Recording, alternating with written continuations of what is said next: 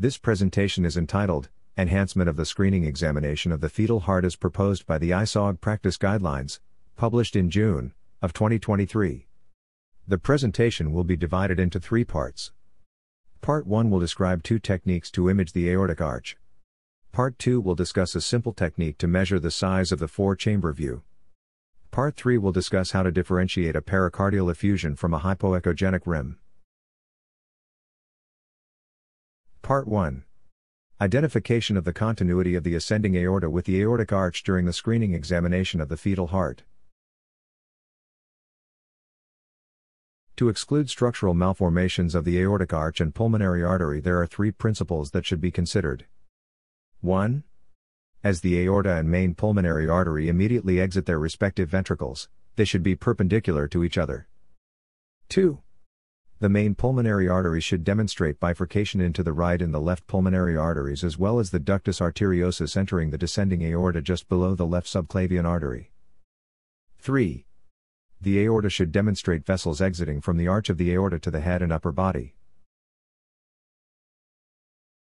Using the current screening protocol illustrated in the guidelines, 2 of the 3 criteria are met. Criterion 1. The perpendicular relationship of the ascending aorta and main pulmonary artery is identified from the 3-vessel view, in which the long axis of the main pulmonary artery is perpendicular to the short axis of the aorta, as illustrated in Figure 7 of the guidelines. Criterion 2. The branching of the right and left pulmonary arteries exiting the main pulmonary artery is identified in the 3-vessel view as illustrated in Figure 7 of the guidelines. Criterion 3. Although a portion of the transverse aortic arch is visualized at the level of the tracheal view, as illustrated in Figure 9 of the guidelines, the aortic arch is not completely visualized, therefore precluding the exclusion of an interrupted aortic arch. Simultaneously identifying the continuity of the ascending aorta with the aortic arch using 2 of the 5 reference images from the guidelines. Option 1. Imaging the aortic arch using the left ventricular outflow tract as the reference image before rotating the transducer 45 degrees. These are images from the ISUOG guidelines. Figure 2 illustrates the 5 suggested image planes for the screening examination. The 5 images do not include imaging the continuity between the ascending aorta and the transverse aortic arch, but only images the left outflow tract as it exits the left ventricle, as illustrated by the yellow arrows in Figure 6, and the transverse aortic arch at the level of the 3-vessel and trachea view, as illustrated by the white arrows in Figure 8. To image the aortic arch requires the interventricular septum to be perpendicular to the ultrasound beam. This illustrates moving the transducer over the maternal abdominal wall to image the fetal heart so the septum is perpendicular to the ultrasound beam.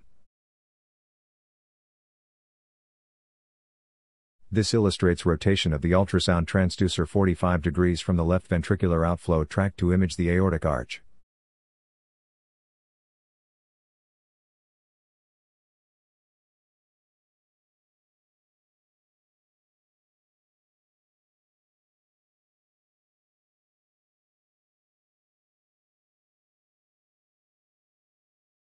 After rotation of the transducer 45 degrees, the continuity between the ascending aorta and the transverse arch is confirmed as indicated by the yellow rectangle in the image on the right.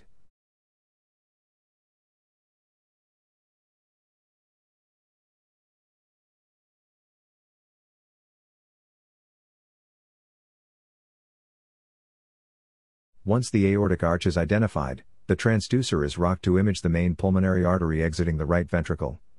This confirms the aorta and main pulmonary artery are perpendicular to each other as they exit their respective ventricles.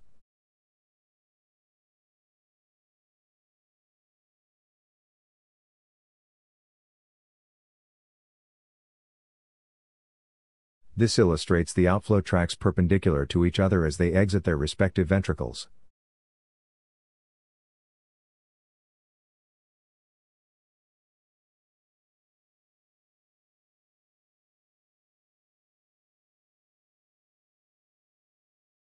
On the left is the normal aortic arch after rotating the transducer 45 degrees to image the left outflow tract view. On the right is a fetus with detransposition of the great arteries in which, as the transducer began its 45-degree rotation, demonstrated the vessel exiting the left ventricle bifurcating into the right and left pulmonary arteries. This view confirms detransposition of the great arteries.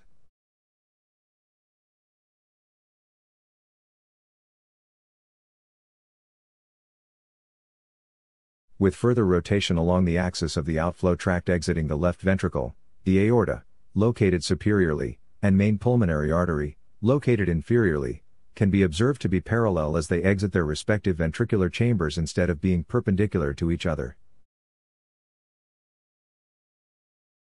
This compares the normal crossing of the outflow tracts on the left and the parallel vessels in detransposition on the right.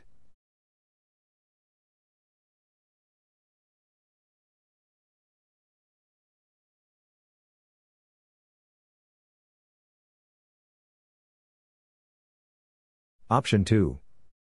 Imaging the aortic arch using the transverse aortic arch imaged in the 3-vessel tracheal view as the reference image before rotating the transducer 90 degrees.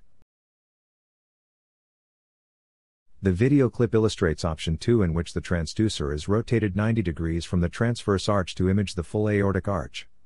To accomplish the above, the examiner first identifies the 4-chamber view when the ventricular septum is perpendicular to the ultrasound beam.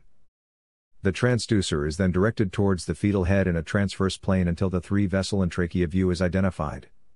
Once identified, the transverse aorta should be parallel to the ultrasound beam as indicated by the yellow line in Figure B. The transducer is then rotated 90 degrees to image the aorta, as illustrated in Figure C.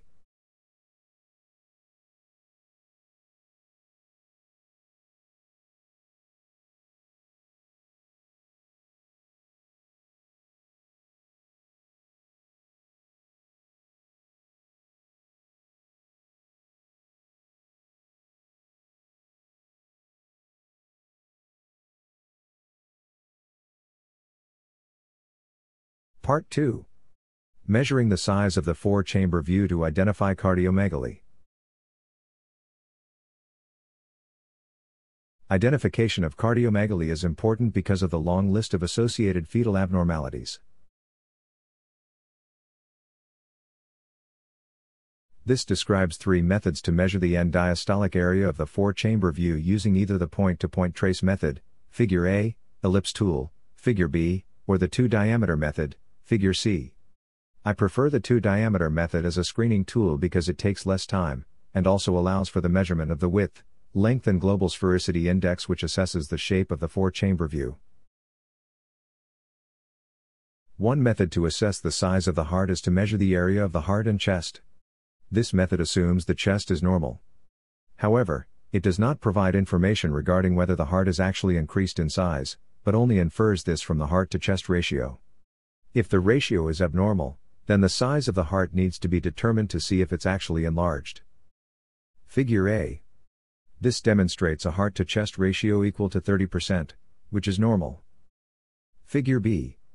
This demonstrates measurement of the heart width and area are greater than the 99th percentile.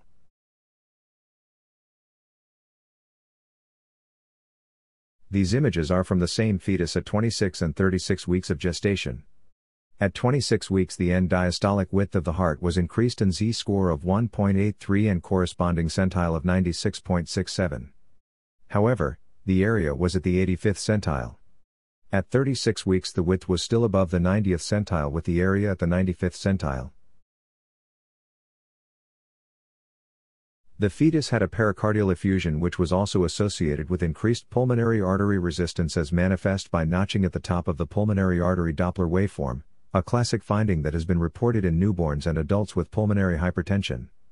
From my experience, notching of the main pulmonary artery is commonly seen in fetuses with growth restriction. Part 3. Differentiating a pericardial effusion from a hypoechogenic rim. Figure A illustrates both a pericardial effusion and hypoechogenic rim. Figure B demonstrates the pericardial effusion as a color overlay in green, the hypoechogenic rim in red, and normal fluid at the atrioventricular junction in yellow. Figure A illustrates a clip of a normal 4-chamber view. Notice the thickness of the ventricular walls. Figure B illustrates the theoretical size of a 2 mm effusion, indicated in yellow, along the right and left ventricular walls. From this diagram in Figure B, a 2 mm pericardial effusion is quite large compared to the ventricular walls.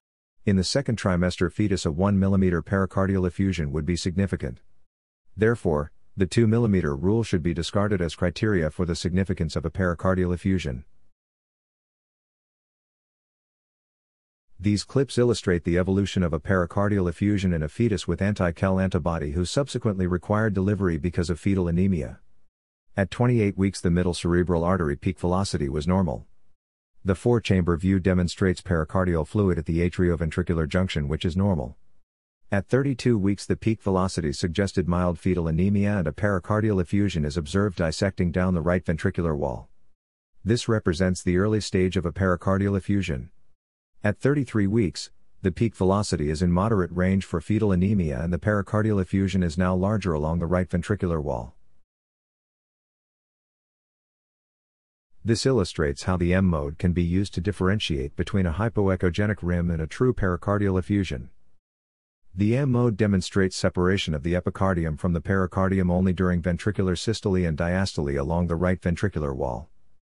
The hypoechogenic rim, however, is present and is the same size during systole and diastole as represented by the yellow stars.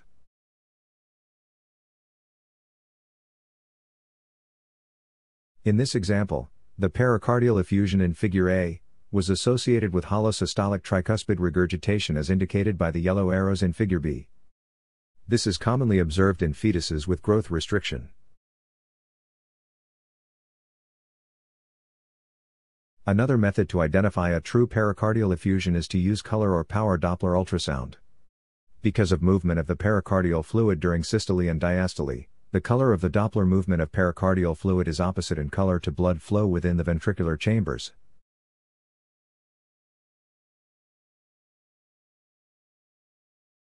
I hope this brief summary will allow you to enhance the screening examination of the fetal heart.